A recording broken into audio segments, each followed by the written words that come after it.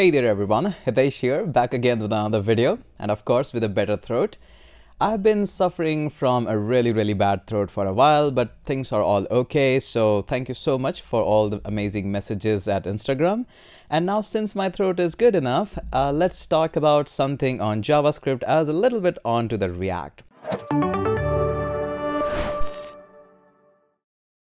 Let me first address who is the target audience for this video, because without target audience definition, this video wouldn't be much more fruitful. You would be looking for a laugh or maybe a cat video. That's not this video. So my target audience for this video is somebody who is not only just familiar with JavaScript, but also is a little bit familiar with the React. I will be telling you a specific use case of Axios, which is going to be really helpful.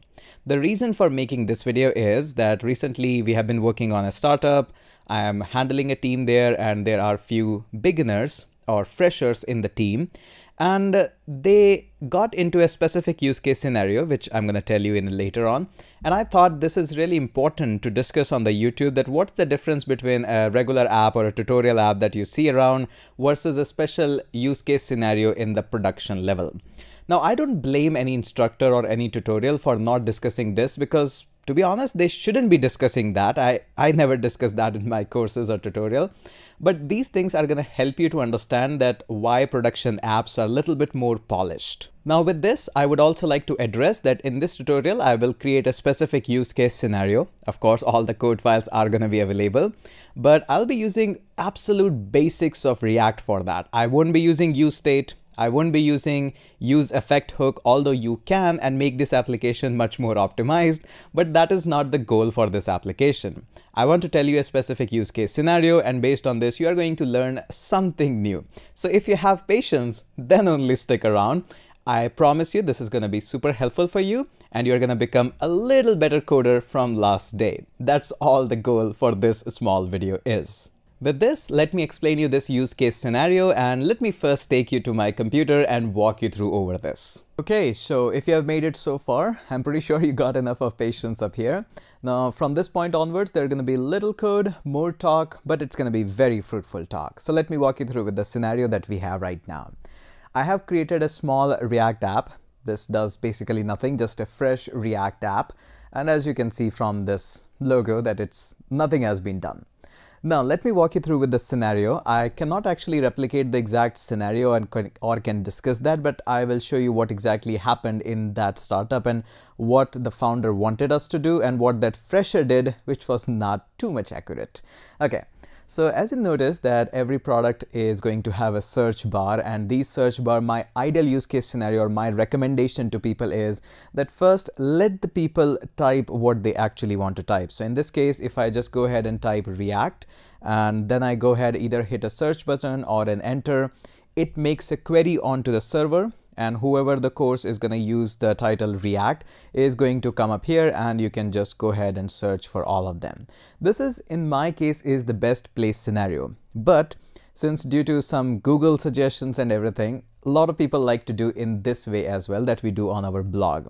So if I click on the search icon, let's just say I want to search for vagrant. As soon as I start typing, it just keeps on sending a request on the server, asking for some questions and getting some response. As I type VA, it thinks that I'm looking for variable, but I'm looking for vagrant, and I type as soon as G. It has already made 3 requests to the server. Now, in some cases, it makes sense to have an extra load on the server, but my recommendation still is let user type and then hit an enter. Now, exact same case scenario happened on our product as well, that the founder wanted us to implement exactly this scenario, not the submit button. So we said, okay, and it was a pretty easy thing to do. A simple Axios request was to made, handle the response, and pretty much that's it. But since this task was assigned to a fresher, a beginner, that's why he did something which was not very much optimized, and I taught him that how you can make such things a little bit more optimized. And let me walk you through with that scenario as well. So let's just say we have a simple, this is kind of a mimicking a response from the server. As soon as I hit localhost 4000/courses, it gives me an array of courses, of course, fictitious one, ID 0 and name React and stuff like that. Now, as soon as I hit a reload, this one actually takes a minute to just mimic that. Sometimes the server response can be delayed. Not only that, this actually can go ahead and you can put a question mark and say Q equals React, and then it's going to search into this small array, take a minute again, and it's going to give you a response back of ReactJS that, hey, I was able to find that. Now let's just say you want to make a search application in the React for this exact same scenario. So how a typical user is going to do it and how you can make it a little bit more optimized, that's all this video is going to be about. So let's go ahead and come up onto the code part. As I told you, this is the basic application that we are going to have. The first thing is to install Axios, and in case you don't know how to do that, it's a pretty simple one. All you have to do is simply say npm install Axios, and pretty powerful library that you can go ahead and install that. Mine is already installed, so I'm not going to run this command, but feel free to run this one on a fresh React application. And then I'm going to simply say npm start to start my React application. And that's exactly what we have seen just a minute ago up here, that this is my application. Come on, it's going to take some time. Okay, so finally it took some time, even the bare React application, but it took us some time. Okay, so how we're going to do that is, let's go up here onto the app.js. We're going to go ahead and remove everything, and we're going to just generate a React functional component. React functional component, so that is all basics fine. And let's go ahead, since we are about to use Axios, let's go ahead and say that, hey, I want to use Axios. That obviously is going to coming up from Axios. That's nice and easy. In the div, my recommendation is always and always go ahead and test something so that we know that whatever we have written is actually working. So that shouldn't take much of the time. There we go, nice and easy. Now let's go ahead and create a simple search box here. We won't be making it too much stylish, but just a simple search box. Okay, I want to make this div a little bit stylish here, so I'm going to go ahead and take a little bit liberty to add a little bit more style. Nothing much. We are going to simply say margin top, and that's going to be a little bit more so that we can see everything onto the center-ish. So we're going to say 4M, and let's also have text align to be center. This is not going to affect anything. This is just to make sure that you see everything clearly and properly in the center. We're going to go ahead and have a simple input tag, and we're going to put some of the property on these input tags. I'm not worried about anything border or anything that. You can do all these stylings later on. The first thing that we are going to simply have is going to be what type of this is going to be. Simple text is good enough for us. Just for fun, let's have a placeholder as well, and we're going to say enter search. And most importantly, usually we have a button, and on the button we hit on submit and all of that. Since we are running the things as soon as user types, so we're going to go ahead and say that on change. Now who is going to handle this on change? I'm going to say that a method that will say on type or anything like that is going to handle all of this. Now let's go up here and define this method as well. So we're going to simply say that on type, and that's going to be a really simple one, just like that. So this is going to handle the on type kind of a scenario, but we also know that this is going to receive an event. We're going to just handle this in a second. First, let's see how our application is looking like. And seems like we are having some issues. Margin top and text align, my bad. Should be all okay now. Okay, not really the most beautiful scenario here, but this is what we have got, and I can go ahead and type that. Now I'm not going to use use state. I'm not going to use use effect. I will discuss that, but I'm not going to use that. I don't want to make this tutorial any more complicated. Now what I want to do is I want to mimic this request. So anybody who types anything into this search box, I want to convert that into this specific URL. So I've copied this URL, whatever the URL is, localhost 4000 or any other URL that you are having. Let's go ahead and try to make a request on this one. We can close this one to have more real estate on the screen. Okay, first let me take whatever the user is typing.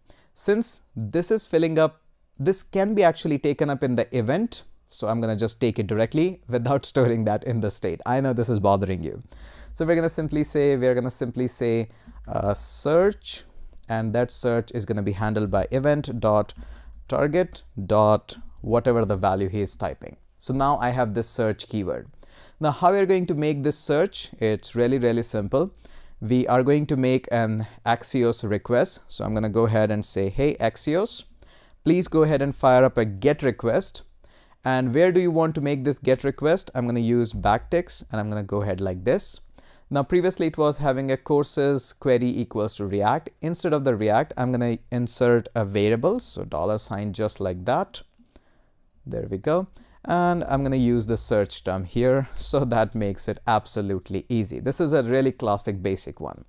Now, since this is going to be a request and we have simulated a 1 second of delay, it makes sense to have an await, and we're going to store this result. So we're going to simply say const result. That is going to be stored up here. And once this is all done, I don't want to do anything. I just want to do a console table of this result. And since in case you have handled any kind of web request or these kinds of API request calls in the past, you know that everything comes in the data. So I'm going to just directly dump up everything result.data. Absolutely basics. There is nothing too much going on here. So let's go ahead and see that how this is going to work.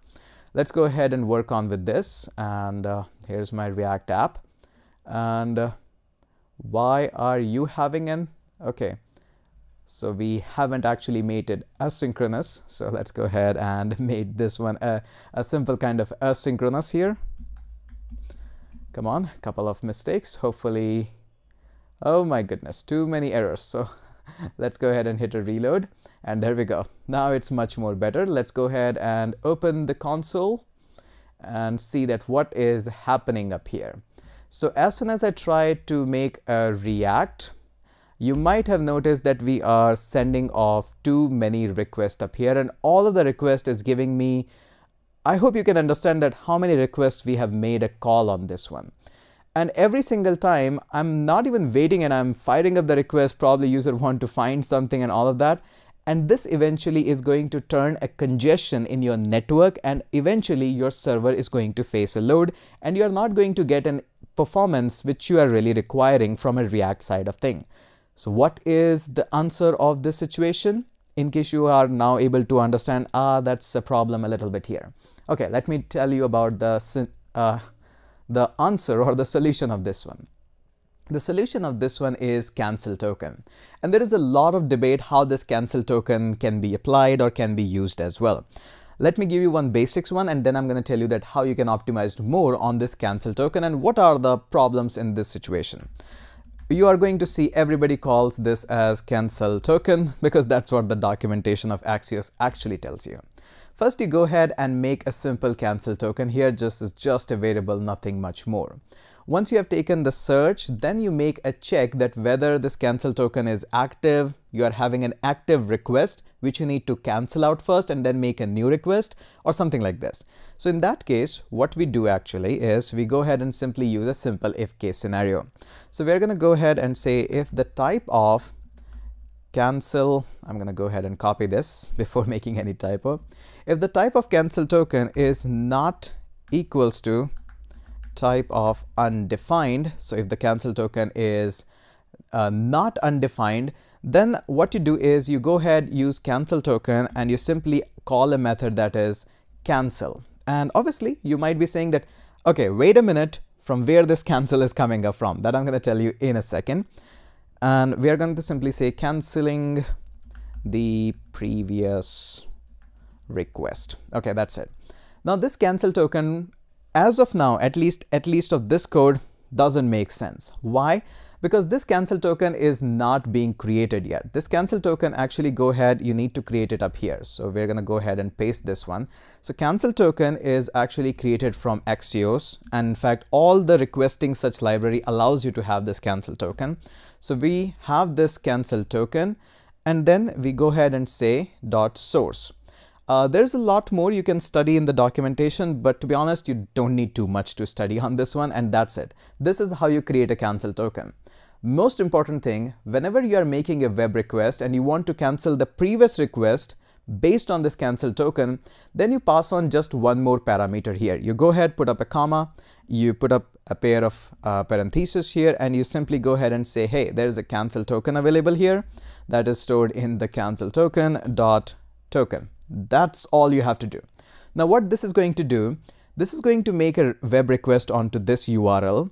And as soon as a user again comes up and makes a request on the same URL or uses the same request, and there is a previous request which is still pending, it's gonna go ahead and cancel that previous request, removing traffic from your network, and will make another request, a fresh request which you are looking up for. That is how you do a little bit more optimization. Now let me go ahead and save this one. You're not going to see too much of the difference here, but let me just go ahead and clear this up and hit a reload just for the basics one here.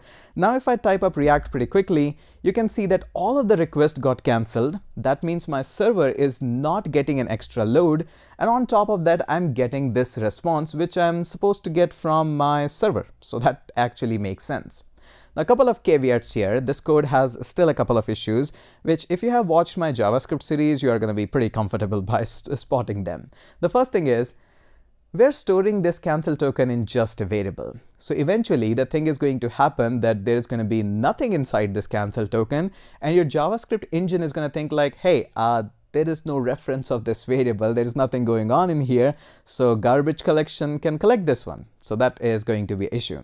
Now apart from this, if you don't store it up here and you use something more like hooks, which is a little bit advanced topic for this small basic tutorial, I'll discuss that probably later on. You can store that in some kind of a state and then manipulate it. Of course, that's going to be a better approach.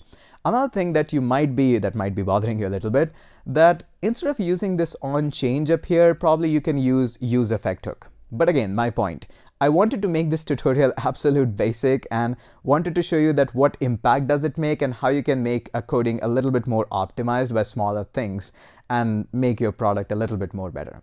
So next time, whenever you are doing a production ready application and you are having a similar situation, then you can just go ahead and use this cancel token. There is a lot more in the documentation of Axios about this cancel token. It's not really a too much talked thing over the internet, but I think you get the point what I wanted to really say in this video. Okay, so I hope you have enjoyed this video. If you have enjoyed it, make sure you hit that subscribe button or consider it later on as well. No problem with that. Now, of course, I have a few videos which are already lined up and I wanted to make them for a really long time. Now I have got some free time. Throat is also good. So expect more videos in the upcoming few months on the regular basis. But again, bell notification is something which is exactly for a guy like me who uploads on any random day. So I hope you are enjoying this. Make sure you hit that like button as well. And definitely don't forget to catch me up on Instagram as well. And I'm going to catch you up with more such awesome videos. Catch you up in the next one.